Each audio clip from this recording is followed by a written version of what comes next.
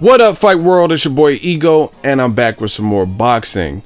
Well, Eddie Hearn does it again. I'm on Matchroom Boxing's verified Instagram page. Make sure you follow them.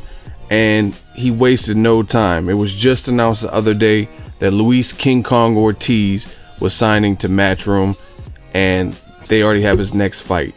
Crazy. This is a pretty stacked card. You have Jason SOSA, who just beat Javier Fortuna to become the WBA champion. He's going to fight Steven Smith, a guy with knockout power.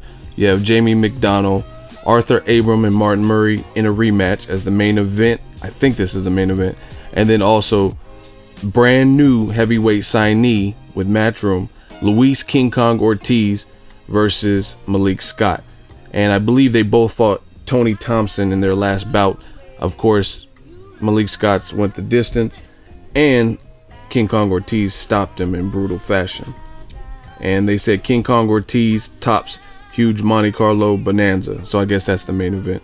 Matchroom Boxing and Casino de Monte Carlo are delighted to announce a blockbuster night of World Championship Boxing on November 12th.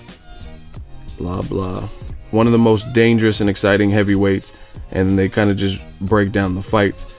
This is big news, man. I told you guys Golden Boy really dropped the ball in losing Luis King Kong Ortiz, and Eddie Hearn and Matchroom Boxing, bravo, because they already got it cracking. This was just announced 1 day ago, and he's already back in action, whereas we haven't seen him since I think it was March when Saddam Ali and Jesse Vargas fought. He fought Tony Thompson, I believe, on that same card, and he's already back.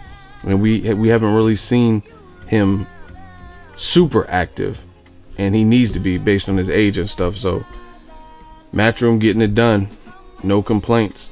Let me know what you guys think. Luis King Kong Ortiz versus Malik Scott. It should be a solid fight. Malik Scott, he's always working out. He's in good shape. 6'4". He has 2 stoppage losses. His only 2 losses. One was to Deontay Wilder. It looked kind of fishy. A lot of people thought it was rigged because they're friends, but first round stoppage, and then he also lost to Derek Chisora. Let me know what you guys think. But you see the comments, serious card right there, good card, great bill, and the UK fans are on fire. So shout out to Matchroom Boxing. Drop it in the comment section. Make sure you share the video, like the video. As always, hate, comment, and subscribe. Till next video is Ego signing off.